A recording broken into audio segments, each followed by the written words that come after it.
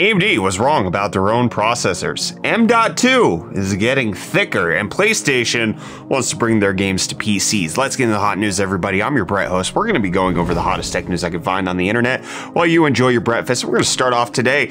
We're talking about how in yesterday's episode of Hot News, we talked about how I was wrong and potentially could be a bit more hyped for the Ryzen 7000 series CPUs. And now, as more interviews have come out and more details have come out from AMD, we realize that they were wrong in what they've said to specific outlets regarding their CPUs and how they're going to be performing. So we're going to go through the interview and I'm going to call out specifically what actually was wrong. But this Tech Power Up interview with Robert Hallock over at AMD is actually really insightful, regardless of any quandaries we might have, but essentially confirming the fact that 16 cores and 32 threads is going to be the maximum for Ryzen 7000 at launch. It's too difficult to say whether or not the 5950X is on par with the 5800X3D. It's too early, and they'll come out with more details later on. Regarding 3D V-Cache, it's part of their roadmap, but no details on whether or not it's going to be coming out to Zen 4, and definitely not going to be part of the launch prospects. Also, not going to be focused on only high-end. And the fact that even though these Ryzen 7000 chips are going to have integrated GPUs, they're not being considered APUs by them. Essentially saying the IGP in Ryzen 7000 is designed to light up a monitor, handle video, encode and decode, run a home theater PC, do productivity, but it's not gaming grade graphics. This kind of aligns with other rumors that we're hearing that there should be only a 2 to 3 compute unit engine as part of the integrated graphics, not something that you're going to be playing video games on. But on top of that, as you can see, he answers that it will support AV1 decode in similar capabilities to the Ryzen 6000, even though they completely remove that capability from the RX 6500 XT and 6400. So it's like, yeah, it's similar in capabilities, but it's not something to be assumed with AMD. They might not actually bring you features that you assumed would be part of all GPUs, even if they included them in GPUs that came out 2 to 3 years ago. And you're like, oh yeah, this makes sense to have a low-end GPU. And then they're just like, psych, you get nothing, you lose. Good day, sir. Also, in case you're wondering about the actual design of these chips, especially when it comes to the holes on the sides of the heat spreader, all of that, essentially what it comes down to is that they had to move capacitors in order to make it so that the chips and everything is still compatible with the AM4 cooler. So in case you want cooler compatibility, that's the design flaw that you have to get in order to make that happen. Also talking about how AM4 coolers, even though they might be compatible, really you should be looking at 65 watt and 105 watt parts to be cooled, because that's essentially what the current gen chips do.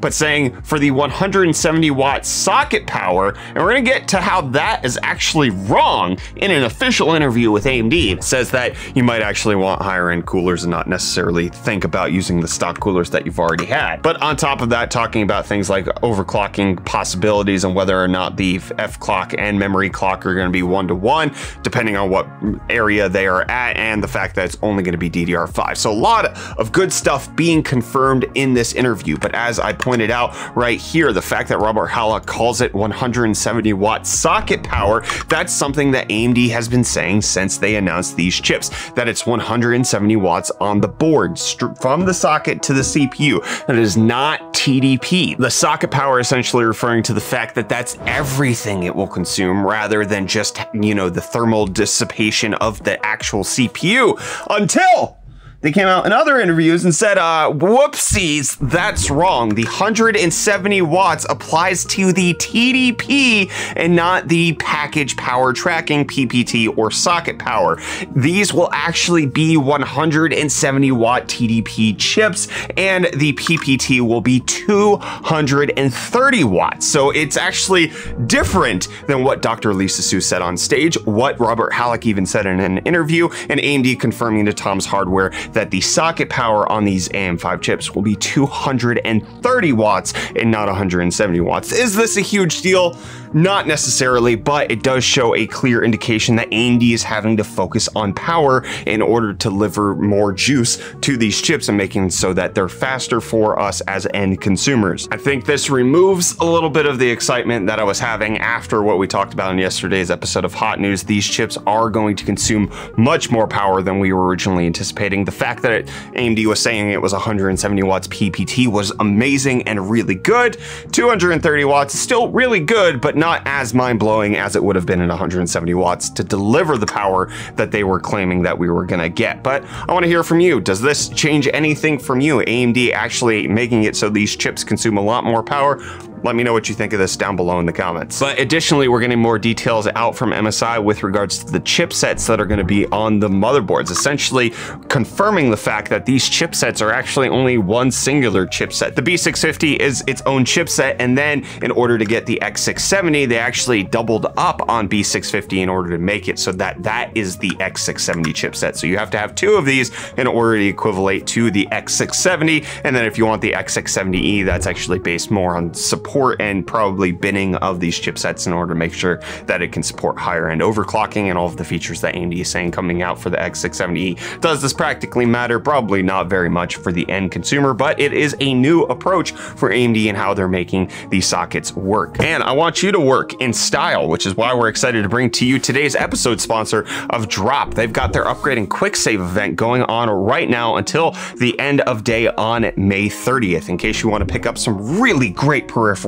when it comes to either PC gaming, enjoying music, anything like that. Drop has been an industry leader when it comes to this stuff, especially with things like the Drop Sennheiser collab with the HD58X Jubilee headphones. We've been using them for years. They're phenomenal. They're multiple percentage points off right now. You got things like the Drop Control keyboard, the Drop Enter keyboard, the Drop Alt keyboard. You got other things like the HD6XX headphones on sale as well. Tons of items from Drop on sale right now with their upgrade and quick save event. You can save 10 to 20% on some of the best items that they have. I really love Drop. I really love the items that they have, and I encourage you to check it out at the link in the video description. Big thanks to them for sponsoring today's episode of Hot News. But our details about AMD don't just end at CPU. We also have some more GPU details coming out, and essentially the RDNA 3 GPUs will support DisplayPort 2.0. That came out weird, and the UHBR20 standard, which can deliver 80 gigabits per second of bi-directional bandwidth. And to put that into more layman's terms, you can do 16K resolution with compression, 10K resolution without compression, or 2 8K HDR running at 120 hertz. This is pretty good considering the fact that HDMI 2.1 runs at 48 gigabits per second, so this is considerably faster than that and will allow us to have better display standards coming out as time goes on. And as time has gone on for the Steam Deck, Valve has been updating the amount of games that are playable on it. At one point it was 1,000, then it quickly became 2,000, and now they're confirming that there are 3,000 playable games on the Steam Deck, with currently 1565 being verified, which means that they are of the highest order. You should have no problems running them on the Steam Deck, and 1535 being playable, which essentially means that they're gonna work, but you might encounter some bugs hitherto and there and from and wherever, but it's not necessarily a bad experience. But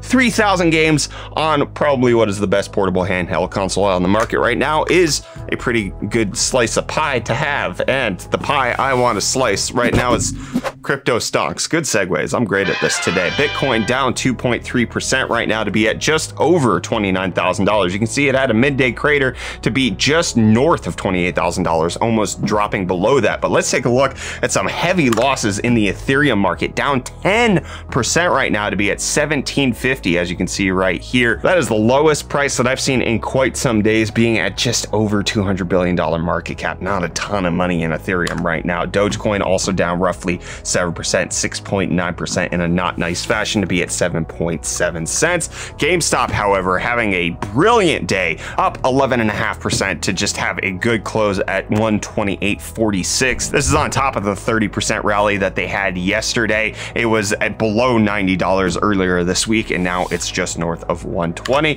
GameStop rocking and rolling, which is what PCI Express SSDs are going to do. They're going to rock and roll so hard, they're getting funkier. They're getting thicker, my friends. In fact, they're going to put on an extra 3 millimeters in width, which might not sound like a big deal, but considering the fact that most motherboards out there right now are fitted for the 22X variant of SSDs, whether it's 2240, 2230, 2260, or 2280, it makes it so that it's only supporting 22 millimeter wide M.2 SSDs. PCI Express 5.0, on the other hand, is fitted for 25 millimeters, which could potentially mean that you will need a brand new motherboard in order to support support this new standard because it's going to be thicker SSDs all around. Got to fit in the fast somehow, my friends.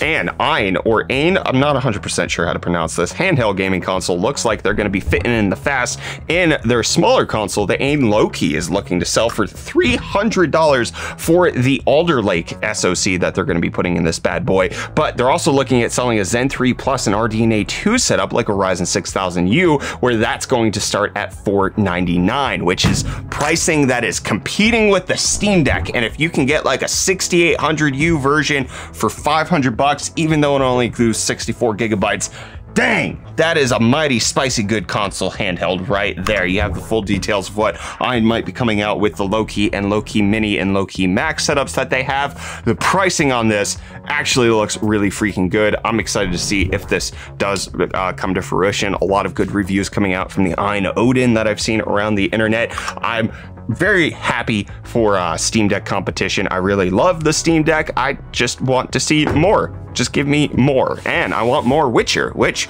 we're getting more details on that. The Witcher 4 is now officially in pre-production, according to CD Projekt Red. They finished the research phases of this, which means that they're now progressing to pre-production and they can begin to capitalize development expenses to figure out how this new game is working. Also, CD Projekt Red unveiling how they're working on all of these games. You can see right here, support for Cyberpunk is this much, Gwent-related projects is this much, Spocko is that much, CP expansion is that much, other projects including new game in the Witcher IP is right here. That should be the next gen version. The Molasses Flood project, I don't know what that is, and the Witcher 3 next gen project is right here. So a small amount being dedicated to that, which is supposed to come out Q4. I'm excited for the Witcher 4. I want to see more of that, and I want to see the Oculus Quest or Meta Quest, whatever it's being called, without Facebook login. That'd be great. That's probably the primary criticism that the Quest 2 has regarding is that you have to actually log into Facebook, and Meta says that they're making good progress on removing that and that they'll have something to share soon.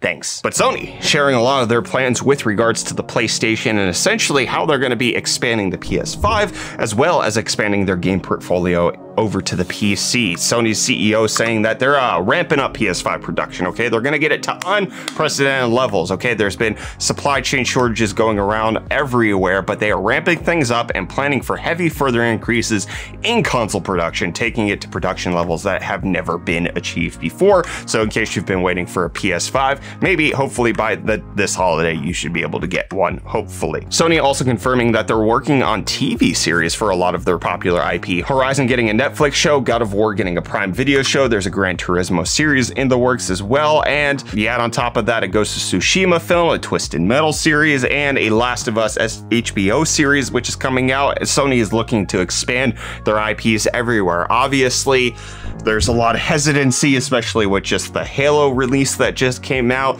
It's kind of unnerving whether or not these are going to be any good. I look to things like the Witcher series, which I've thoroughly enjoyed, and just hope that it doesn't get screwed up that badly. And if you're hoping for the PSVR 2 to not be a screw up, Sony's gotten more details on that. They're gonna have at least 20 games, major PSVR 2 games at the launch of the PSVR 2. No release date or price on it, but there's gonna be at least 20 games. What they are, who knows? There's going to be the Horizon Call of the Mountain VR experience that's supposed to be part of it, but not a ton of details on what's going on there. But Sony wants you to know that they're detailing their plan for launching on PC. They're looking to have half of their games on PC and mobile by 2025, and they're expecting that sales on PC are just going to be ginormous. They believe that they have a great opportunity to expand their profits by expanding over to the PC and mobile market. As you can see right here, financial year 2019, most of it was on PS4 with a little bit on PC, PS4 plus PS5 happening in 2022, and they're expecting that in 2025 they should make more from the PS5, but then also a lot from the PC and the mobile industry. And expecting that sales between 2022 and 2023 should jump 375%, as well as detailing the fact that things like God of War have sold nearly 1 million copies on PC. But we're also getting details that Returnal might be the next PlayStation game coming out onto Steam, with a Steam database indication is that the Returnal is going to be happening. I've really enjoyed this game. It feels like a lot of people haven't even touched it. It's a thrilling game with a deep and complex story that I like. It's the first time that I finished a game and I was like, I have to research what this means, because this is like too thought-provoking for my brain in order to understand, and I loved every second of it. So to have it come over to PC would be fantastic. Running at 120 FPS would be even better. My goodness. And another game that I'm thoroughly excited for is God of War Ragnarok, which has been rated in South Korea by their rating agency, the Korean Game Rating and Administration Committee website, posting their rating for God of War Ragnarok. And based on what I was reading out on the internet, that essentially means that God of War Ragnarok should be about 3 to 4 months away from launch, which lines up with the previous rumors that we're seeing of the September timeframe. Hopefully that actually happens. I can wait until the holidays if that's how long I have to wait. I am mega excited for this game and I can't wait to see it. And mega excited to get into the weekend. So thank you so much for watching this episode of Hot News. I will be back with you, friends, on Monday with the hottest tech news out on the internet.